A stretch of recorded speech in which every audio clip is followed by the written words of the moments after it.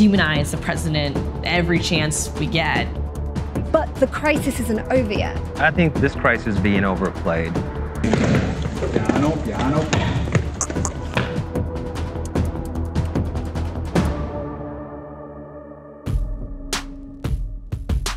The FBI says it's investigating more deliveries of packages that appear to contain pipe bombs. 2 were addressed to former Vice President Joe Biden in Delaware, and a third to Robert De Niro in New York. Since Monday, 10 packages have been pulled out of the mail, all addressed to prominent critics of President Trump.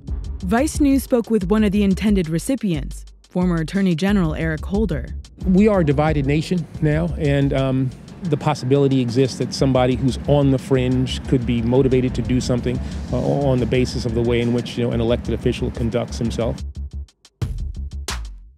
Defense Secretary Jim Mattis is ordering 800 troops to the U.S.-Mexico border, as first reported by CNN. As a caravan of migrants head north, Trump has vowed to send the military, calling the caravan a national emergency. But any troops deployed will be stuck in support roles. The law bars active-duty soldiers from acting as police.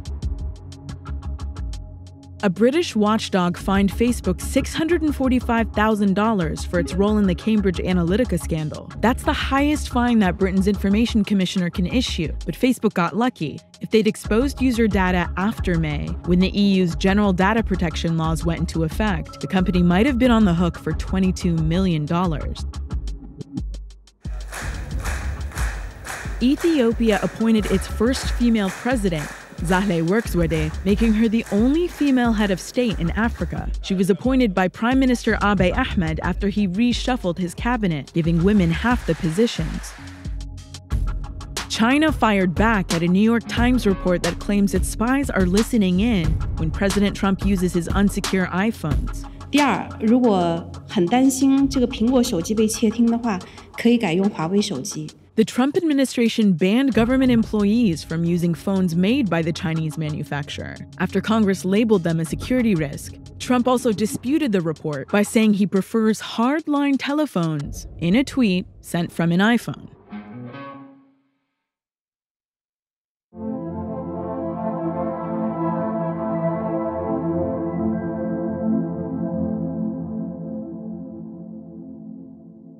After it was revealed that Russia used Facebook as its primary tool for spreading disinformation and sowing division in America, and after Mark Zuckerberg initially called the idea of Russian influence pretty crazy, Facebook pledged to get really serious about foreign influence and transparency. Going forward, and maybe the most important step we're taking, is we're going to make political advertising more transparent.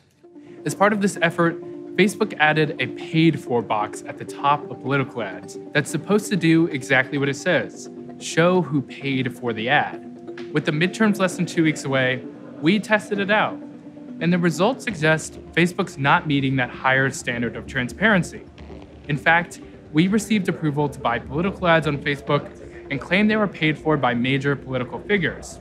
In just about an hour, they passed Facebook's approval process.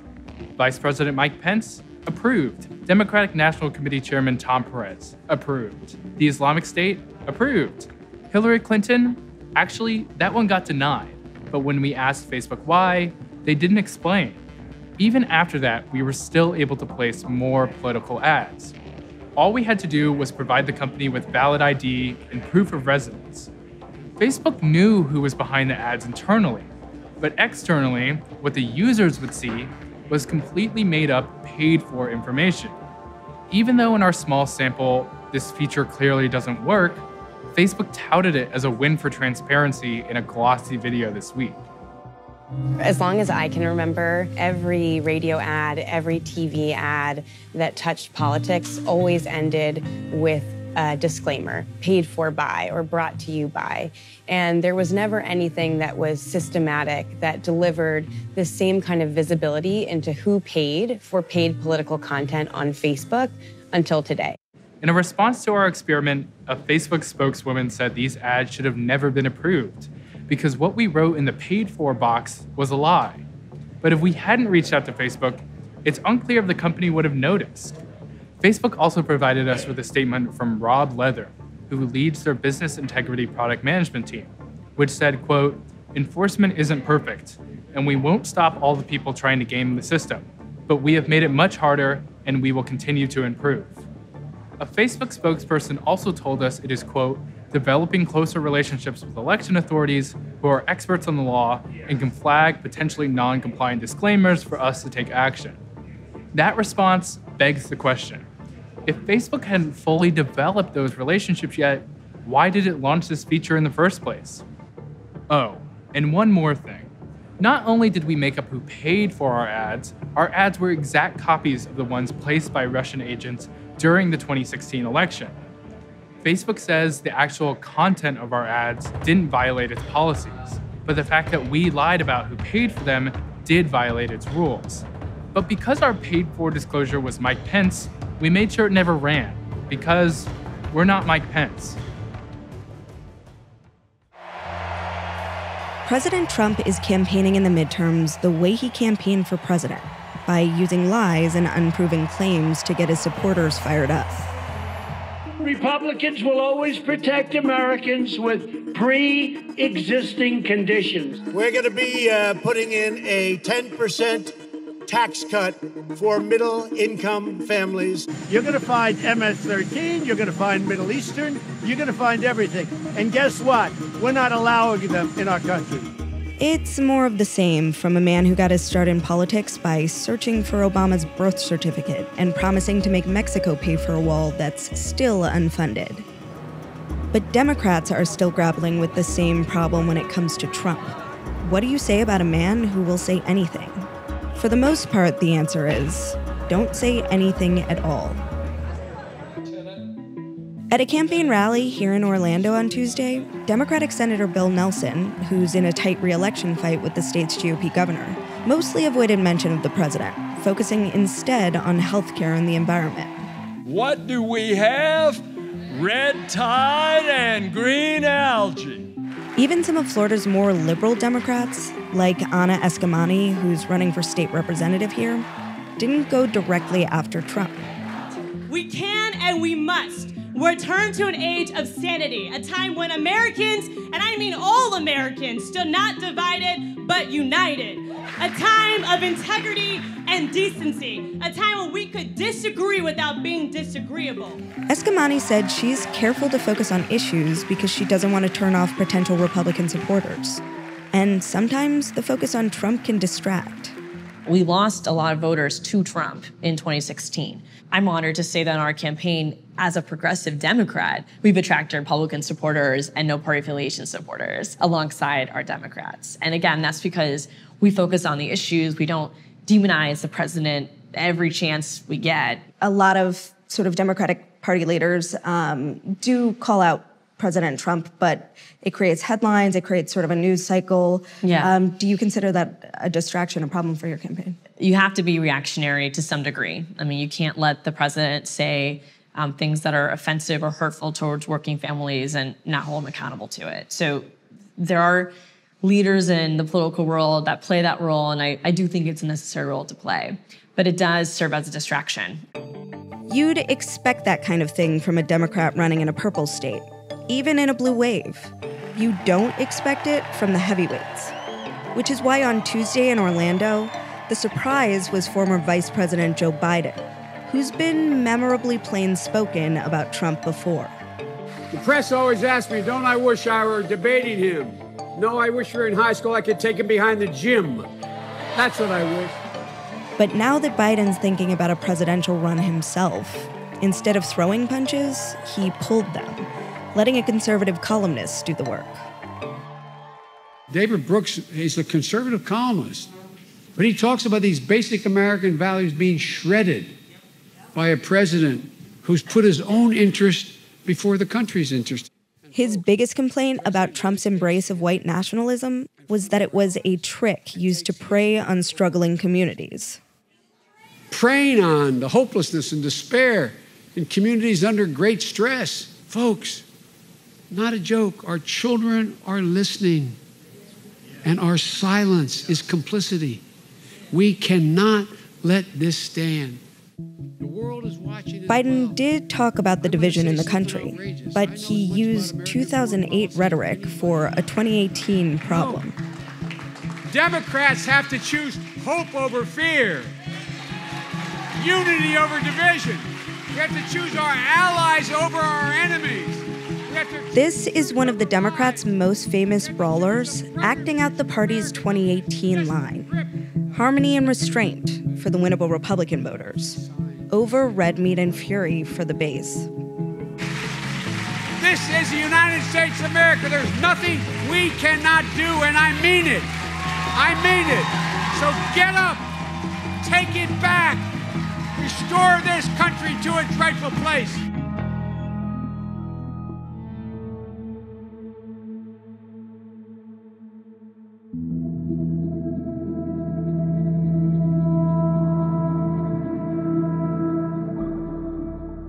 Today, CIA Director Gina Haspel briefed President Trump on what she's learned about the killing of Jamal Khashoggi. Haspel's just returned from a fact-finding trip to Turkey, where, according to the Washington Post, she was allowed to listen to secret recordings of the murder being carried out in the Saudi consulate. The Saudis, for their part, have changed their story yet again, acknowledging today that the murder was premeditated, not, as they formerly claimed, the result of a fistfight gone wrong. And in what appeared to be a concession, the Saudi government allowed Khashoggi's son Salah and his family to leave the country after shaking hands with the king on state TV. On the final day of the Future Investment Initiative, leaders assured the financial world that the kingdom will soon be back to the usual business of making money. Vice News hasn't been allowed to film openly here, but we were able to speak to financial analyst Mohammed Al-Swayed, who attended the conference. Walking around the conference, speaking to people, overhearing conversations, were people talking about the current political crisis? Well, there were some talk, but I haven't really heard it. Everybody was busy talking about the business. Everything went well, really great. A lot of people were having a good time. But the crisis isn't over yet, so there is still a risk that in the future there'll be more political instability. I think this crisis is being overplayed. I trust in our leaders. I trust in our government system. We're bothered about what happened, but we don't think that's going to affect the political situation. But there are lines coming out of Turkey every single day, and Saudi Arabia's own investigation keeps changing. Won't that have an impact on the economy and the stability of Saudi Arabia in the future? Will that turn investors away? I don't think the economy would be impacted with any of those crises at the moment. Even if blame was to go high up? I can tell you that the reality today is that most of the execution entities within the government today, the decision-making process is happening is actually bottom-up. It's not top-down. What about businesses, external businesses coming in? Do you think they'll think twice about investing if there's more risk? Well, they have been thinking twice about investing since the 1980s. I mean, it's the political risk in the region it's been there all along. It's not new because it's the Middle East. Saudi has been trying to stabilize the region since ever, I think.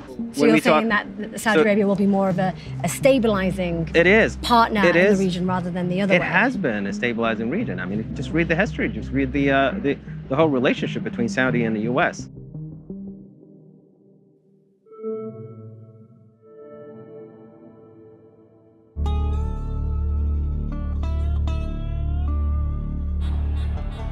Jair Bolsonaro is almost sure to win Brazil's presidential election this Sunday, putting an ultra-right-wing strongman in charge of the world's fourth largest democracy.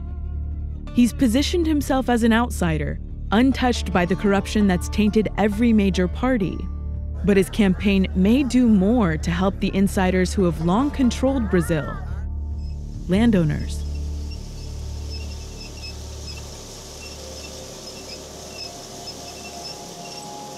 Rodrigo Basso's family owns more than 22,000 acres of farmland in Brazil's interior. Meu pai está aqui há mais de 40 anos, eu já nasci aqui. E hoje o negócio nosso é plantio de soja, milho e algodão. In March, he planted a huge message in a field of soy supporting Jair Bolsonaro. It even caught the attention of the man himself.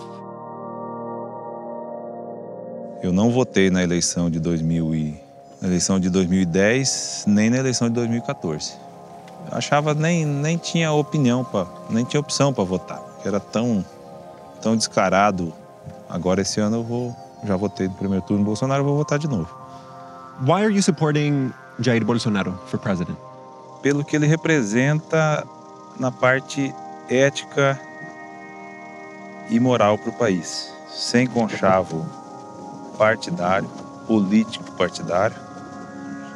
Daqui do campo, primeiro é isso, é começar uma limpeza, tentar traçar um novo rumo com um país rico, que vocês estão vendo aí, de clima, de solo, com potencial. Tá limpando os pneus, né? Beleza. Pode tocar lá. Pode tocar. De boa. Like Basso, millions of people in Brazil see Bolsonaro as an agent of change. But there's a difference. The Basso family is part of the 1% that owns almost half of Brazil's land, and agribusiness is by far the strongest political force in the country. When big landowners look to Bolsonaro for change, it means change that will shore up their power. A gente era para estar maior que a China em economia. Temos capacidade para isso. A gente só não tem governo. Que a gente estava indo para o rumo da Venezuela. Isso aí ninguém tem dúvida. E não é isso que a gente quer para o país, né? Agribusiness loves Bolsonaro because he's promised to sweep away many of the environmental and labor regulations that constrain their profits. Not that they need the help. Last year's agricultural revenues were the highest in Brazil's history. Bolsonaro has also promised to suppress social movements like the MST, an organization of landless peasants who camp out on unused farms to pressure the government to redistribute the land. Bolsonaro calls the MST terrorists and has urged landowners to shoot them, one of the reasons he wants to legalize guns. A população civil ela já é armada, ela só não é liberada. Então, a partir do momento que tem um incitador e uma pessoa que vai garantir que essa pessoa que anda armada, ela faça atrocidade sem uma punição, então isso provoca caos, isso provoca mortes. Although it took them longer than the farmers, the business and financial elite in Brazil's major cities have also lined up behind Bolsonaro, with the assurance that his advisor, Paulo Guedes, an investor and free market fundamentalist, shares their interests. Through Guedes, Bolsonaro has promised more austerity, privatization, and low taxes for the rich. O nosso país realmente está à beira do caos. Não podemos dar mais passo à esquerda. O nosso passo agora é para o centro. But business leaders have been quiet about their position. Several of the most prominent declined our requests for interviews. They've avoided the spotlight even more since news broke last week that entrepreneurs had allegedly spent $3 million on an illegal scheme to spread pro-Bolsonaro propaganda on WhatsApp. Bolsonaro's opponents are trying desperately to point out that his economic proposals would only benefit the elite. But economic crises and corruption scandals have severely weakened the mainstream Brazilian left, and the message is not getting through.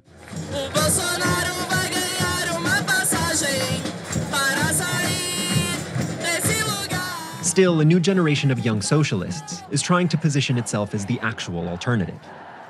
Eu acredito que a corrupção no nosso país é um problema sistêmico, é da lógica como a política e a economia se desenvolvem no nosso país.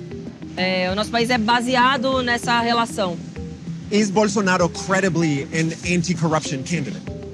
Não, de jeito nenhum. Como é que o Bolsonaro poderia ser um político anticorrupção se ele é financiado, alimentado e apoiado pelos principais setores que mantêm a lógica econômica e a lógica de funcionamento do nosso Estado, que é uma lógica corrupta, entende? Não tem como resolver o problema da economia fortalecendo banqueiros ou fortalecendo o agronegócio, porque eles já mandam na economia do nosso país e nunca adiantou de nada.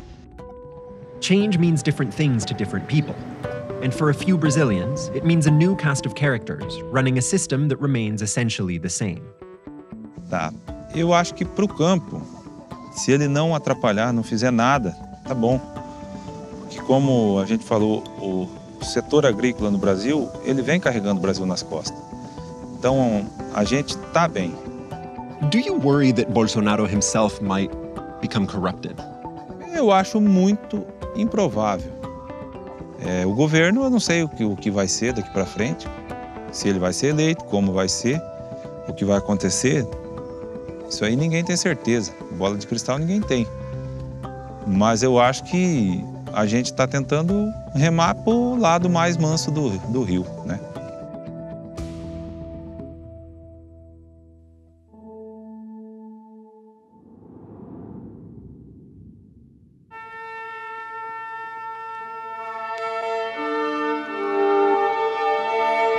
Francesco, sì.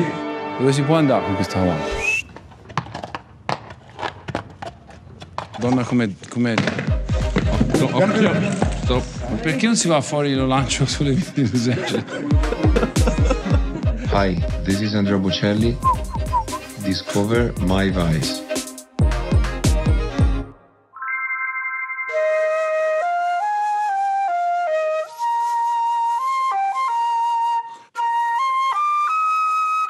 Questo è un piccolo pezzo tratto dalla Carmen di Bizet. L'idea di ottenere delle note belle, un suono così dolce da un tubo di metallo, in buona sostanza, è una magia questa qui. Ce ne ho due. Questo è un flauto in platino e un altro flauto d'oro. Ho collezionato molti strumenti e mi fanno compagnia. Il vino è una passione di famiglia perché i miei antenati hanno iniziato a fare il vino, direi nel 1831, e qui ho portato una bottiglia che è una bottiglia di Sangiovese. Qui abbiamo dato il nome di Terre di Sandro perché Sandro era mio padre. Naturalmente quando sono in tournée non posso bere vino, oggi faccio una piccola eccezione. Io sono orgoglioso di poter dire di non essere mai stato ubriaco nella mia vita. Un po' di vino bevuto con moderazione aiuta a ritrovare quella leggerezza che ogni tanto la vita ci fa smarrire. Non si può bere il vino da soli. Salute.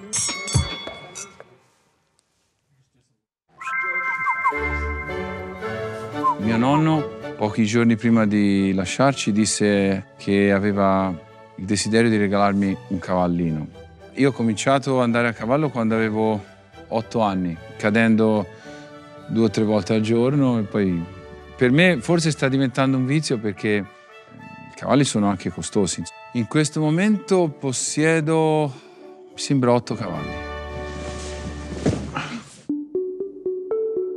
Fin da bambino ho pensato che quella sarebbe stata la mia strada. Poi ho incontrato un po' di difficoltà, non è stato facile. Facevo una musica che veniva giudicata antica, non lo so, superata, forse non si riteneva che la mia persona fosse sufficientemente carismatica, non lo so. Cioè l'importante non è decidere cosa è bene o cosa non è bene cantare. L'importante è cantare bene quello che si canta. La fede è un argomento serio, quanto tempo mi date? A un certo punto credo che ciascuno di noi si trovi di fronte a un bivio e lì deve scegliere se deificare il caso o deificare qualcun altro. Siccome personalmente non ho mai creduto al caso, sono andato sulle orme di Dio, diciamo così. Certo è che per qualche ragione ci siamo. Il significato della vita è una cosa che scopriremo dopo. Generalmente, purtroppo, quando sono in tour devo stare abbastanza chiuso in camera per salvaguardare la voce, per non prendere fresco, per non essere contagiato da raffreddori. Quindi approfitto in questi casi per leggere dei libri e se sono a casa do libero sfogo alla fantasia.